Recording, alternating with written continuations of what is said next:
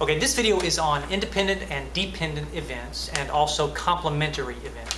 So, two events are said to be independent if one event has no influence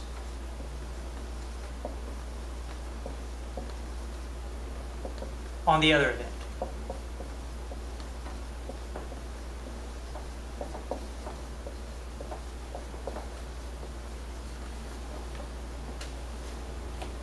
So an example might be drawing two cards with replacement.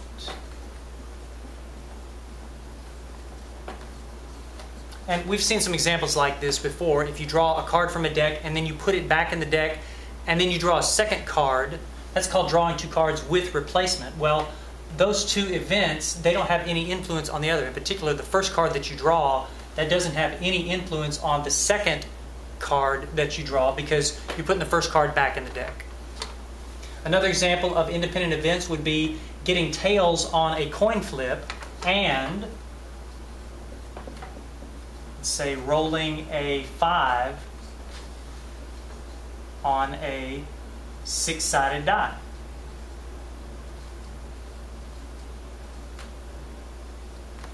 And hopefully it's not too hard to see how these two events would be independent. Flipping a coin and rolling a die, those two events have no influence on the other. One doesn't impact the other event in any way.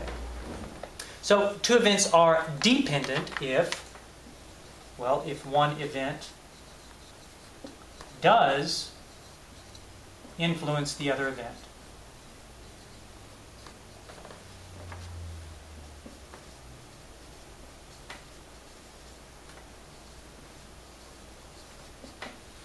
For example, if we draw two cards from a standard deck of cards without replacement,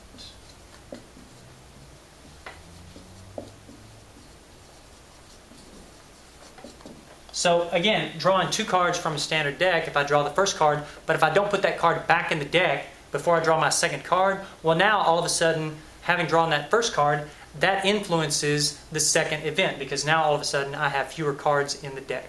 That's an example of dependent events.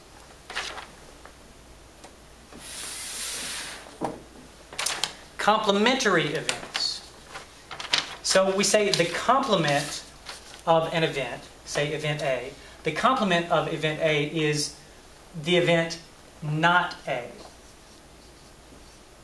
The event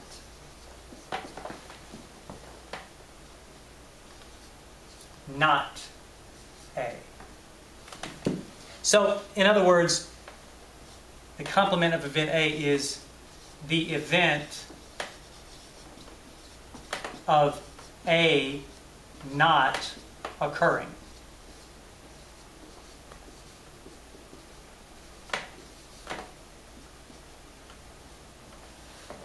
All right? The complement of event A is usually written like this, A prime, or A complement, it's sometimes pronounced. And so an example of a complement of an event, if we're talking about flipping a coin, and let's say that event A is the coin shows heads. Well then, the complement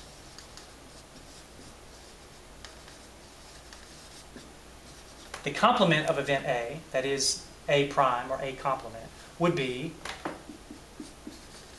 the coin shows tails.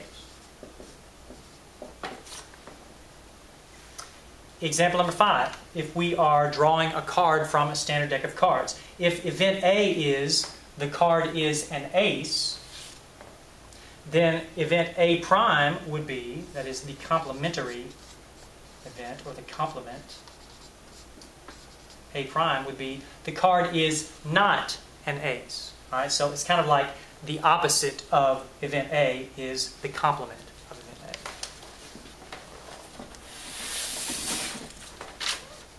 A. Now, the probability, when we talk about the probability of the complement of event A happening, then we'd write it like this, the probability of A prime, the probability of the complement of A. And there's actually a formula for this. The probability of the complement of A is just 1 minus the probability of event A. And it turns out that this formula is often very handy because sometimes if you're trying to calculate the probability of a particular event, if it's the complement of another event, sometimes this event is difficult to calculate. The probability is difficult to calculate, but the probability of this is very easy to calculate. So let's take a look at an example here. Example number 6. It says if you draw a card from a standard deck of cards, what is the probability of not drawing an ace? Now I'm going to do this 2 different ways. And the first way, I'm just going to say, well, what's the probability of not drawing an ace? And I can calculate this probability the way I've calculated my other probabilities. I can just say, well, what's the total number of possible outcomes that I have? And if I'm drawing from a standard deck, that's going to be 52.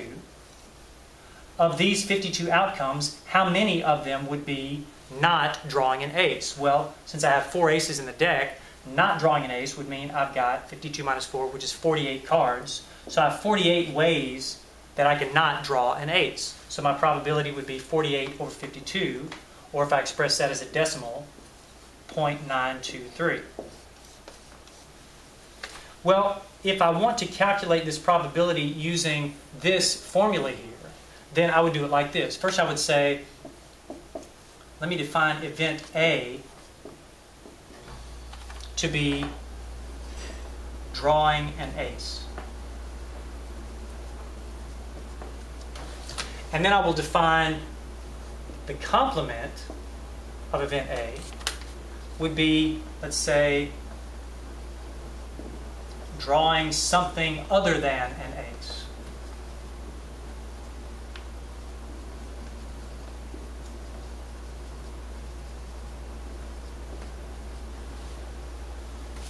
So now, since I have this formula here, I would like to calculate the probability of this event right here, drawing something other than an ace.